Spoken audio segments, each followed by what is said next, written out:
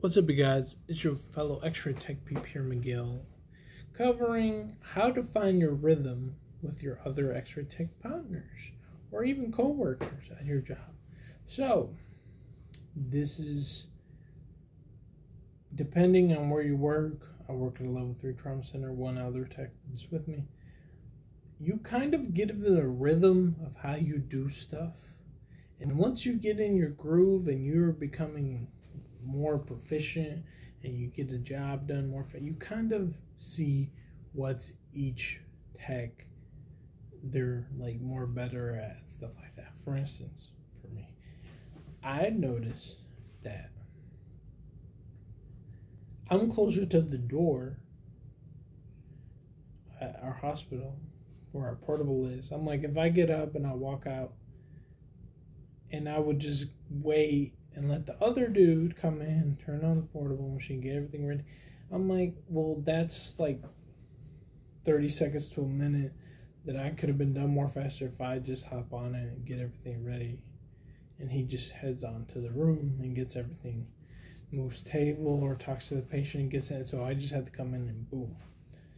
He has more experience than I do. Sometimes I have a setting the board for a chest x-ray portable.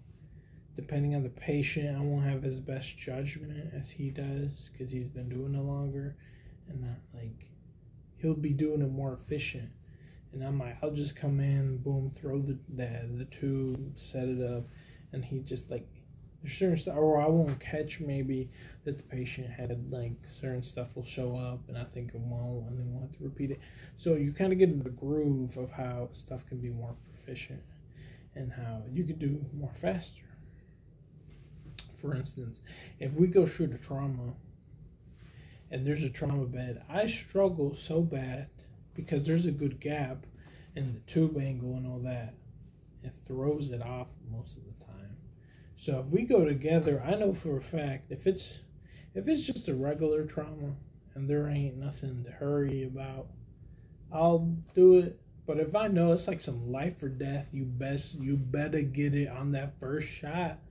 Because the doctors were like, you have no time for error. I'm going to let him do it. Not to be disrespectful to myself, but I know for a fact that the chances of him not messing up will be way less, and we'll be able to save this life and increase being here. Sometimes you got to know where your weaknesses and strength is. So you kind of, gotta see it like that. And for instance, I know for a fact if it's someone who doesn't speak English, I'll just go in and talk and try to make it easier on us because I know how to speak Spanish, so I can tell the patient what we need them to do, and it helps the workflow and stuff like that. And yeah, that's the main coverage I have on that. Yeah. See you in the next one.